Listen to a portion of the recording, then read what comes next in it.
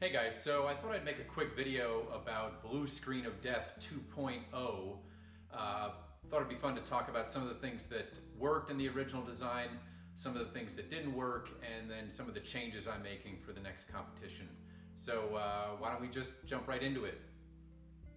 So here's Blue Screen of Death 1.0 as he sits after the dark competition, its first competition, which was in Dallas a few weeks ago. I would say for the most part he fared pretty well. There's a few big gouges here and there from some of the other bots, but generally speaking, you know, he's in pretty good shape.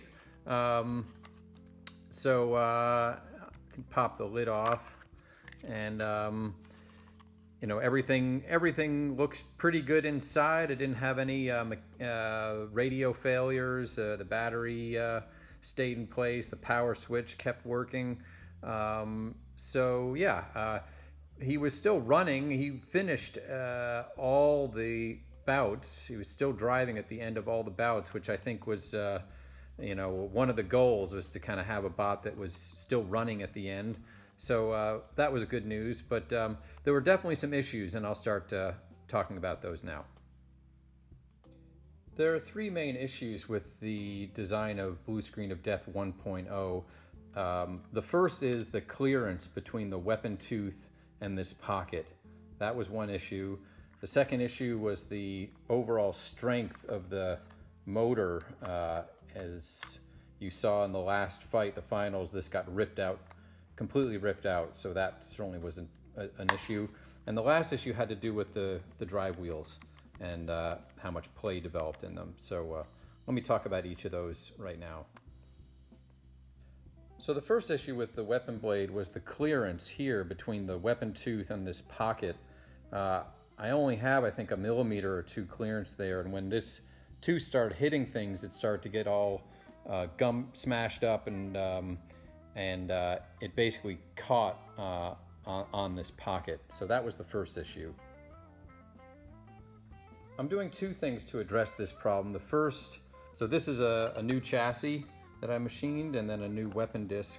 The first is I've made more clearance here, so there's just more room between the tooth and that pocket. And then the second thing I'm doing is the original weapon disc was just a solid piece of aluminum, one piece. This is one piece of aluminum, but the tooth itself is made from a tool steel. So there's an insert that's screwed in, and I think this tool steel will be much less likely to get deformed, and hopefully won't catch on that pocket in the way the aluminum tooth got deformed.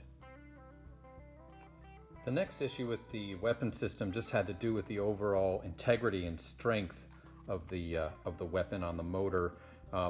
In the last fight, or for most of the day, the weapon had been doing great, and was you know, giving hits and taking hits.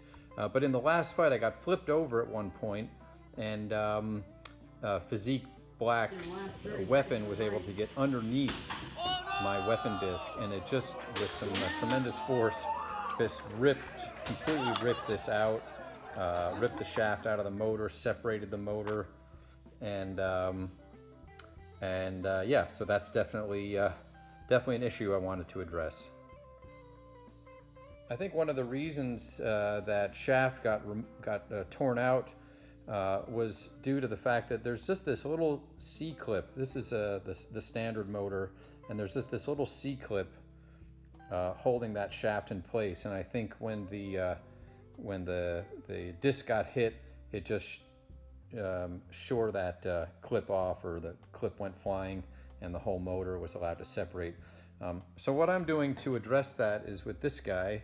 You'll see the original on the right and the new on the left, and you can see there's a pretty big difference going on here.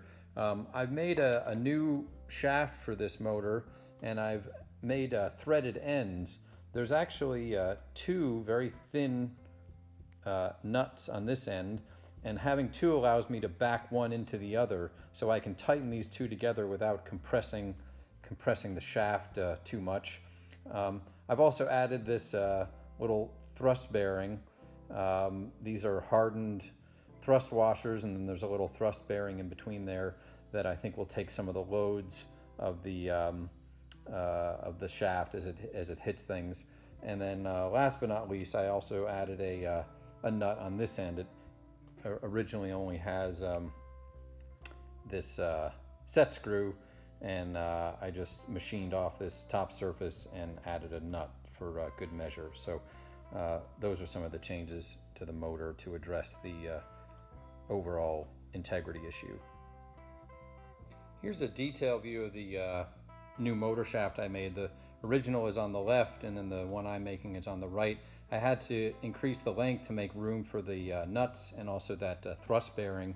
You can see in the original there's this very tiny, very shallow groove that's for that C-clip, and I think that's part of the reason that it got pulled out so easily. There's just not much for that C-clip to bite into.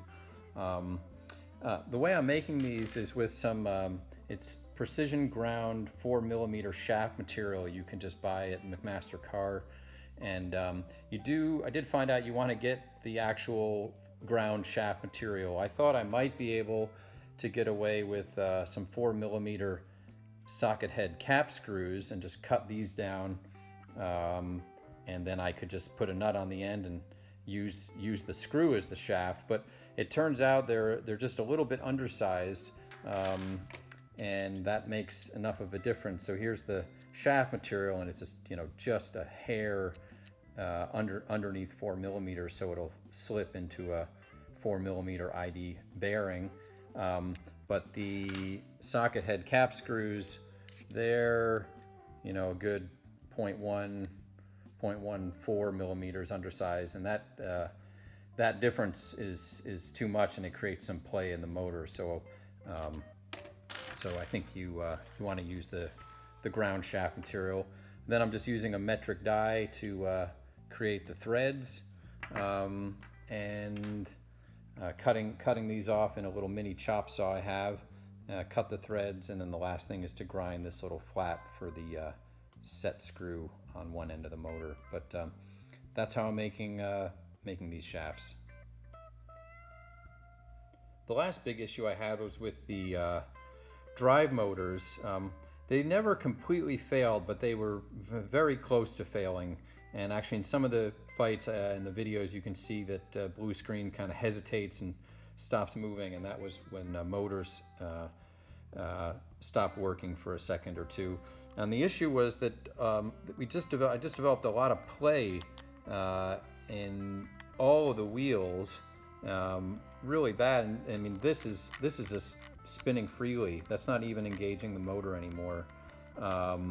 And I think what was happening is you can see that the wheel is just cantilevered out on the motor shaft. There is no support.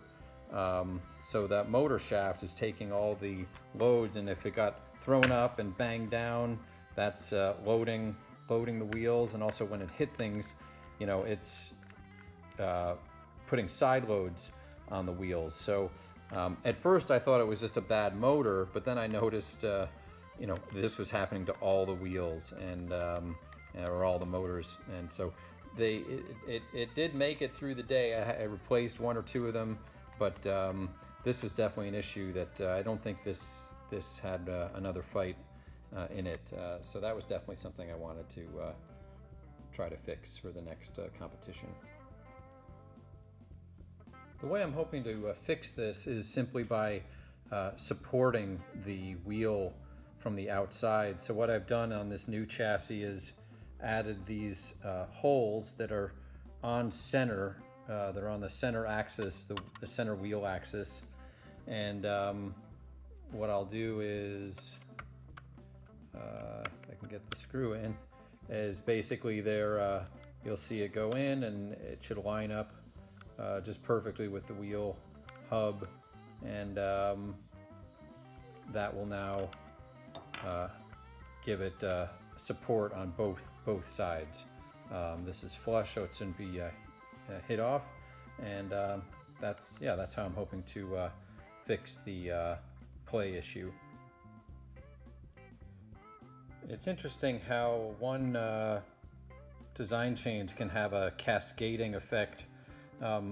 So I talked about adding these nuts and this thrust washer, but you'll see that grows the overall height of the motor, and I was already kind of at the limit on Blue Screen of Death 1. The chassis was basically the same height as the motor.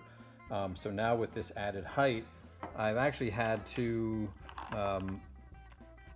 increase the height of the whole bout by 4 or 5 millimeters. You can see, I think you'll be able to see the differences in height there. And by increasing this height, I ran out of room with the BaneBot, the smaller wheel, so I had to go to these next larger wheels. And of course, you're growing the height of the chassis and you're adding bigger wheels. That all adds weight. And I was again at the just a gram or two under on Blue Screen of Death 1. So now in CAD, I could see that I was going to be over the weight. So I've tried to pocket out things where I can. That's what these pockets are, way down here. Trying to remove as much material as I can to minimize weight. Also with the wheels, I ended up spent a few hours making a fixture and then machined out these BaneBot wheels to lighten them up, and I think this larger wheel is now almost the same weight as the smaller wheel. So we'll see how close I get when I put all the components in. But again, one little change here, and all of a sudden you're thinking about how am I going to save weight somewhere else. So these things have a cascading effect. So those were some of the issues with Blue Screen of Death 1.0 and some of the changes I'm making for Blue Screen of Death 2.0. I'm going to put it all together and take it to the next competition, and we'll see how it goes. So hope you enjoyed it, and thanks for watching. Cheers.